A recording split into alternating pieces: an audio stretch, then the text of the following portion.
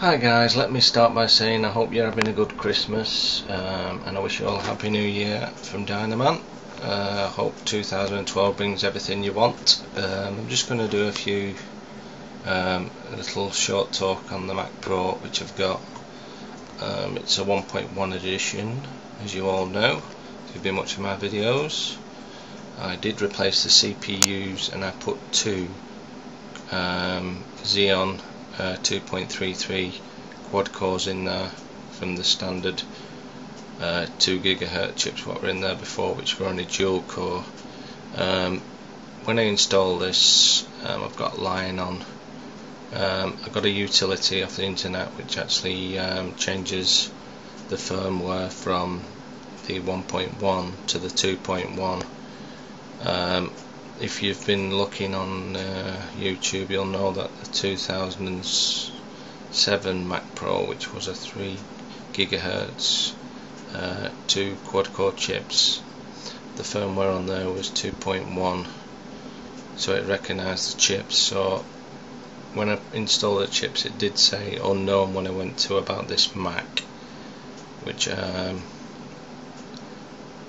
it obviously didn't recognise the chips properly, so I put this firmware on which actually changed it to the 2.1 firmware, and it recognises them nicely now. I've had this running now for the past 3 or 4 weeks with no problems whatsoever. As you know, I've got 10 gigs of memory in there now. I've got the HD ATI HD Radeon 4870, which is running nicely in there. I could put a 5770 in, or even a 6780, I think it is, as well. I can fit in here. On these Mac Pros, though, the first ones, the PCI Express was only 1.1 and not 2, so it is a slightly bit slower than the 2008 model, which was the 2.8 quad core, 2 quad core chips. So that was an 8-core system, and that had the version 2 of the PCI Express, so that was a slight bit faster. Also, the memory on the 2008 is 800 MHz, which doubles because it's actually running in dual mode on the memory. So you double it, so it's running at 1600 megahertz, whereas this is only running at 1333 megahertz. I can't see much of a speed increase there, but also the memory in these is fully buffered compared to the later versions which came out in 2009 or 10, I think, which uses just like normal memory, and I think that's clocked at 1.1333 megahertz. I'm impressed with it. I've installed 3 hard drives now. The first one, the hard drives, as my Lion, and also I've got Snow Leopard on there, so it's dual boot. On that one I've got a 1 terabit there, which is used for all my other applications, and this one has got Windows 7 on it. What I did was I took out this drive out of another PC I had with Windows 7 on. Now you don't need boot camp really to make it run. What I did was I installed this drive with Windows 7 64-bit on into this Mac Pro, and when I pressed the key for the booting up, it showed it up as Windows. So I booted up into it and had a fully working Windows 7 system, which is very handy. If you don't want to go the boot camp route, that's another option you can do if you've got a PC. Take out your drive, install Windows onto a new drive, and then put that one into the Mac Pro, and when you're booting up, press the key and you can boot into Windows 7. If you're using a Macintosh keyboard and mouse, then obviously you're going to have to install the drivers for it, which Boot Camp has, but I don't have that. I don't have that keyboard. I have the Microsoft keyboard and a normal USB mouse, which works perfectly fine with this system. I've had no problems using them on this. What else can I say?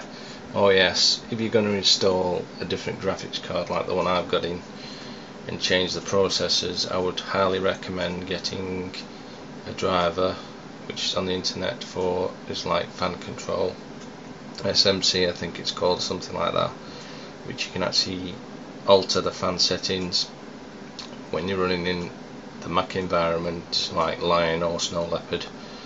You can have your fans running faster, because there is a slight heat issue with these. If you do upgrade them like with a decent card and everything, the heat does build up in these systems, so it's best to speed up the fans, I think, to cool them down a bit more.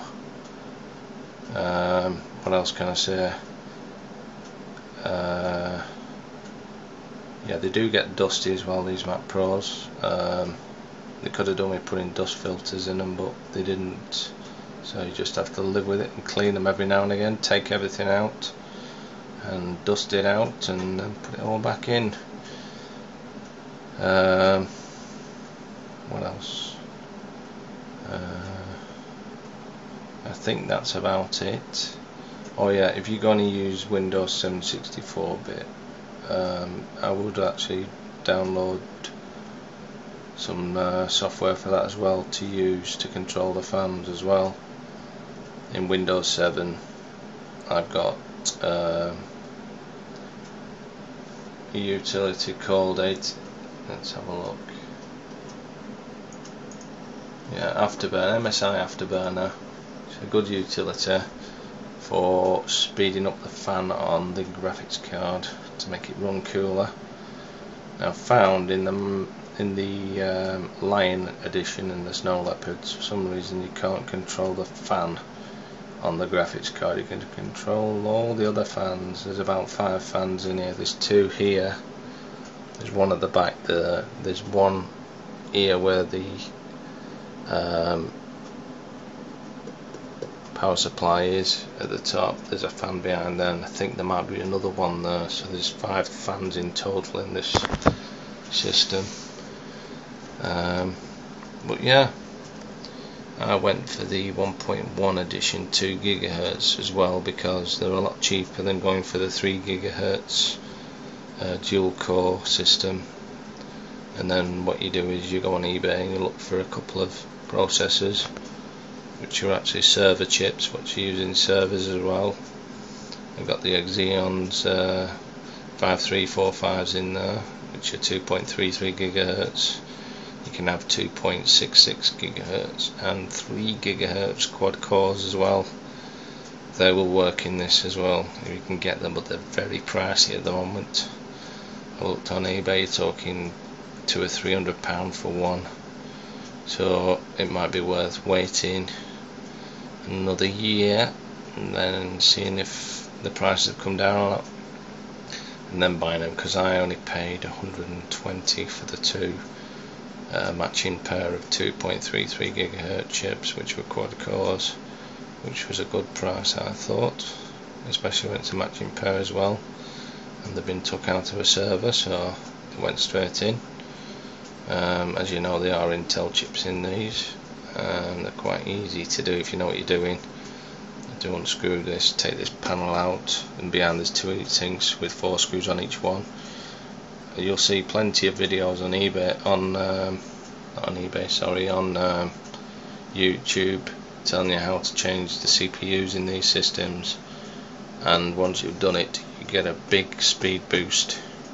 So that's why I went for this one. You could have gone for the 2.8, which is 2 quad core chips, but I found them to be fairly expensive, talking like £1,300 to £1,400 for one, whereas this unit I got was £625, so I've got a good speed boost on it as well with the 2 chips in, and the memory's gone down a lot on these as well.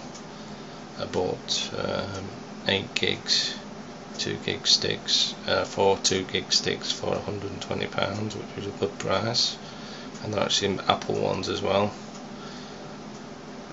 So I use the 4 existing 512 sticks I had, and now I've got 10 gigs in there, which is ample enough for this system.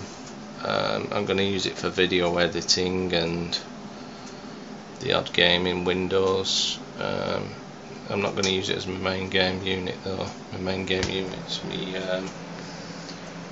AMD unit here, which is running very good. This is going to be my workhorse for all my video editing and everything which I'll be doing, and improving the videos I've been doing lately. I'm going to try and get hold of a decent camera as well. So guys, like I said before, Merry Christmas, and hope you all have a Happy New Year. Leave any comments or anything you'd like to leave. Thank you very much, and it's bye from Dynaman. Bye.